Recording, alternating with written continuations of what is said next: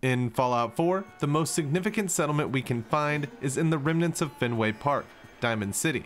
Among the multitude of side quests we can find here, one can change 200 years of tradition if done improperly. Speaking with Abbott at the wall, we can start the quest Painting the Town. This involves heading to the old hardware store down the road and finding some paint for the wall. Once we get to Hardware Town, some raiders will launch a clever scheme to ambush the sole survivor, but after the attack, we can find some paint and a mixer in the rear of the room. Here, we can mix yellow and blue paint to make green, but we can also take these base colors back to Diamond City.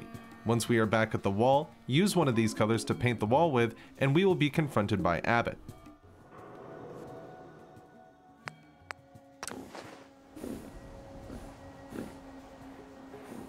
Hey, Abbott.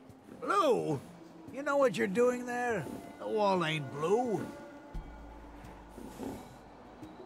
I think it'll look good. Well, let's hope so.